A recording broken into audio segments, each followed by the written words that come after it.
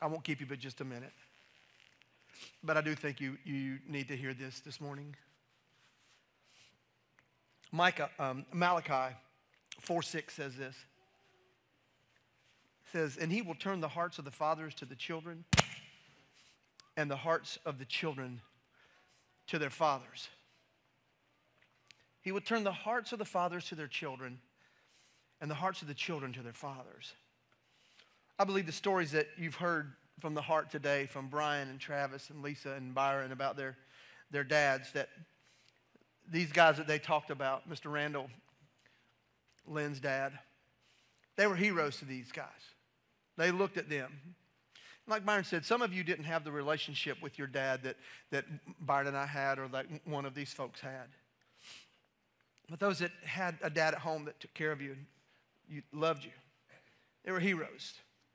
There was a teacher that asked a little boy one time to ask their class to write essays about their daddies. And so the little boy brought his essay home and showed it to his mom and daddy. And the father looked at it. And when he looked at it and began to read it, it was an essay about his hero. And so the daddy read it, and when he read it, he just started to cry, looking at this essay that the little boy had written, that he had chosen him to be his hero. So daddy looked down at the little boy and said, son, why did you pick me? He said, Daddy, I couldn't spell Schwarzenegger.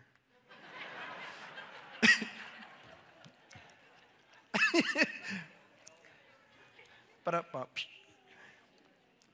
dad joke, huh, Em? I believe every dad needs to be a hero to their kids. And God makes it plain at the beginning of Scripture that he holds the dad responsible for the decision of the family and the destiny of the family. Just like a quarterback for the team has a good game or a bad game, it kind of falls on his shoulders because he's quarterback. An airline captain is in charge of the passengers and the people that are on the ride with him in the air. And if we look back at history and we looked at who sinned first, we know it was Eve that in the garden that was deceived and then talked Adam into what he did. But God held Adam accountable because he was the man. And he was accountable for the choice that he made. And this morning I feel we as men, as fathers, need to feel somehow responsible for the issues in our society. And a lot of the problems that we're facing in our society have to be laid at the feet of fathers that have fled their place of responsibility to be the spiritual leader in their home. Can you say amen this morning? They've neglected their responsibility of being the spiritual head of their home. I just married Seth and Becca a few weeks ago. And in their vows, I told them, you are responsible as the head of this home. God has chosen the man to be the spiritual head of the home. Now, that doesn't mean your wife is under your feet. That's not what it means. Remember the vows? It doesn't mean that you dominate her. It doesn't mean that the ring that she wears is a shackle, but it's a reminder of God's love to you and your love one to another. There was a little boy that his daddy was on a business trip. And the little boy told the mom, said, hey, Mom, I want to be in charge tonight. So he said, okay. You sit where your daddy usually sits. So the boy's sister looked at him and said, I think you're too young to be in charge. So she decided to challenge him about his authority. She said, okay, if you're the man of the house and you're in charge, little man, what is 2 plus 2? He said, I ain't sure. Ask your mother.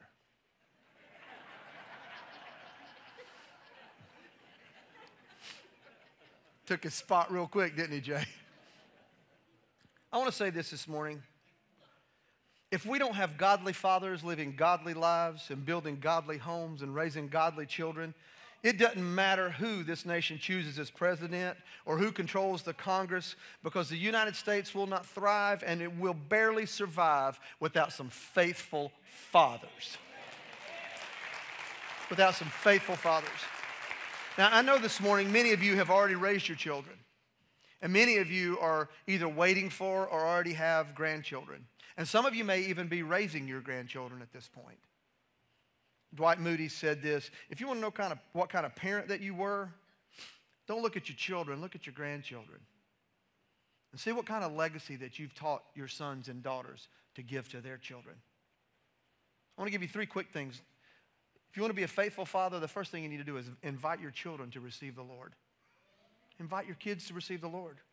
The number one responsibility as a dad or a granddad is to see to it that your children and your grandchildren, Wayne, establish a relationship with Jesus just like your daddy wanted you to do. What good, listen to this, what good does it do your children to be raised in the finest home and have the finest education, get the finest job, to marry the finest girl or the finest boy, to help him get a career and to help him reach the finest position in life and bury him in the finest casket and lay him in the finest grave, and then watch him stand in eternity in judgment to meet a God that he don't even know? Invite your children to know who Jesus is. It's the most important thing you could ever do as a father. Another thing, teach your kids to revere the Lord. Deuteronomy 6:5. You almost jumped on my stuff there, Brian. Love the Lord your God with all your heart and all your soul and all your might. Fervently, with all your heart. Nothing will break the heart of God more than a half-hearted love. We have too many Christians that love God just enough, come a half a day on Sunday, just come half the time, just to give God half the tithe, half of nothing. Husbands that are here this morning, a half-hearted love sure ain't going to make your wife happy. And parents, a half-hearted love to your kids aren't going to make your children happy. And Christians in the room today, a half-hearted love to God won't make him happy either. We love him fervently. We love him faithfully with all of your heart and all of your soul. Your soul, your mind, it's the will, the emotions. We love God with our innermost being, to the very depths of our minds and the very center of our feelings. Firmly, we love him firmly with all of our strength. Love the Lord your God, men, with all your heart, all your soul, and all your mind. And teach your children to do the same thing. We got to show them what to do. We do baby dedications, and I use these words. Instruct your children to be a reflection of the Lord. Deuteronomy 6:6-7 says, and these words I've commanded to you today, that they shall be in your heart, that you teach them diligently to your children. You talk about them when you sit in your house, when you walk by the way, when you lie down, when you rise up. Folks, let me tell you something this morning. God intended your home to be the university of life. And dads to be the professors. And children to be the students. And the curriculum you need is this. The curriculum you need in your home is this right here. Because see, your home is where the next generation decides how it's going to live. The home is where the next generation decides how to live. Let me say that one more time. The home is where the next generation learns how to live and decides how they're going to live. I love what Aaron Wilburn says about his mama and what he learned at home. He said, I think I need to take my mama and load her up in my car and take her into some neighborhoods and let her do some drive-by whoopings.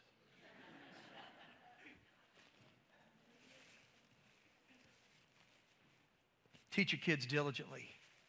Teach them daily. And to teach them diligently and to teach them daily, it has to be deliberately. Did you get that? If you're going to teach them diligently and you're going to teach them daily, it's got to be deliberately. Because here's the thing, men. If the devil don't get you and your kids with sin, he'll sure as heck get you with busy. Let me say that again.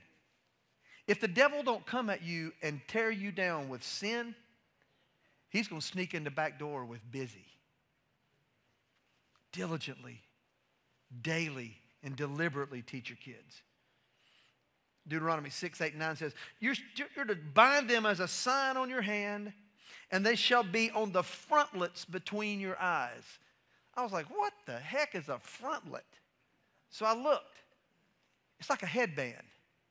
It's like something that you would have wrapped around your head and pulled tight.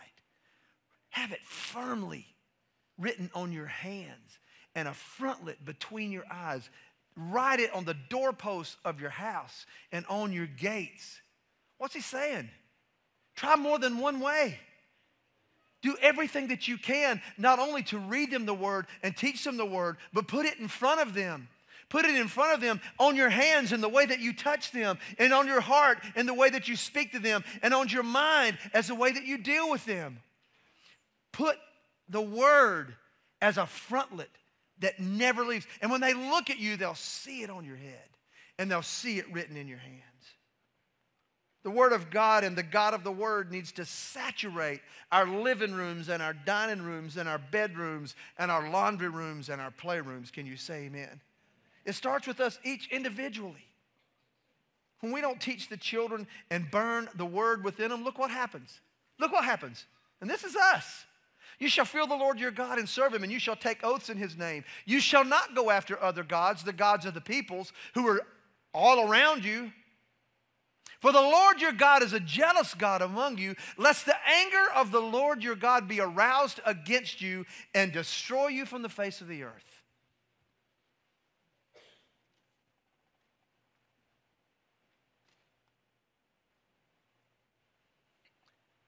When a nation forsakes God, they begin to ask the question, and you've heard this on the news, who needs a God? Who needs God? Don't bring God into this. Let me tell you what, Jesus is the only way that we get through this. The love of God is the only way that we get through this. That's what happened to the nation of Israel. The nation of Israel, when you study their history and you find out that after they entered into the promised land, they went through 4 stages. Look at this. They went through independence, then they went through indulgence, then they went through indifference, and then they went through irreverence. If you watched Fox News this morning on Channel 44 on cable, you heard about independence, indulgence, indifference, and irreverence. And it starts at the house, boys.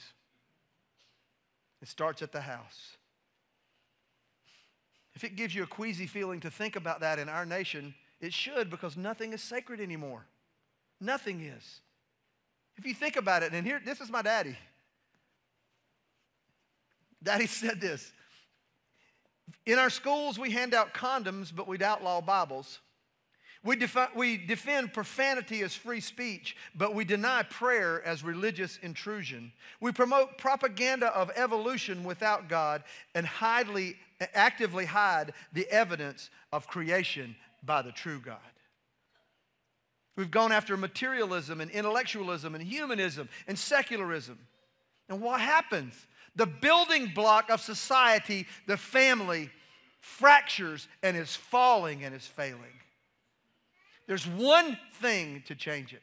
There's one thing, men, and that's fortifying the fathers to be faithful. That's a mouthful. Fortifying the fathers to be faithful. Because when the fathers are faithful, then they can fortify their families. Can you say amen? We just need a few good men. Men full of compassion, who laugh and love and cry. Men who will face eternity and aren't afraid to die. Men who will fight for freedom and honor once again. We need a few good men. There's only one that can fortify the family and bring the family back to God. The president can't do it. The governor can't do it. The sheriff can't do it. And the preacher can't do it. It's you, man. It's faithful fathers who serve a faithful God. I want to leave you with one more statement. God, it's my prayer this morning that you let me be a father that prays like Nehemiah, obeys like Daniel, leads like Moses, builds like Noah, fights like David, educates like Paul, protects like Peter, and loves like Jesus. Lord, let me be that man. All the men in the house, would you stand up this morning, whether you're a father or not?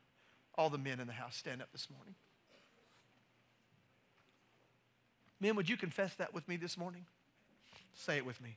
God, let me be a father that prays like Nehemiah, obeys like Daniel, leads like Moses, builds like Noah, fights like David, educates like Paul, protects like Peter, and loves like Jesus. That's powerful, isn't it, Patrick? God, let me be that man. Let me be that man that prays like Nehemiah. You think, I don't even know who that is. Well, go home and look him up.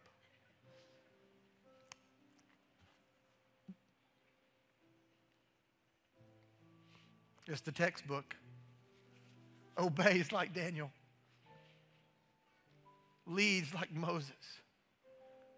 Builds like Noah. In the middle of nowhere. Fights like David. Educates like Paul, who wrote the New Testament, most of it. Protects like Peter. And then loves like Jesus. Father, this morning we come to you. We come to you in thanksgiving for our earthly fathers that you've given us. But today, Lord, we come to you and thank you that you are a faithful Father. You're a good, good Father. So this morning, Lord, as all the men in the house are standing, we just come, Lord, and we just ask you to allow us to be that man. Prays like Nehemiah, obeys like Daniel, leads like Moses, builds like Noah, fights like David, educates like Paul, protects like Peter. But more than anything, Lord, let us love like Jesus. Lord, we thank you for this day. We thank you for the blessings of this day. And we ask you, Lord, that we'll leave here not like we came in the name of Jesus. I ask you that we leave challenged and lifted up in Jesus' name. Everybody said together, amen. I want to thank again Travis Jeffrey, Brian Clifton, Lisa Stanifer, my brother Byron. Would you give all of them one more big hand? Great job. LG, loving God. We'll see you tonight at 6 o'clock for prayer right here at the altar. Go love on your daddies.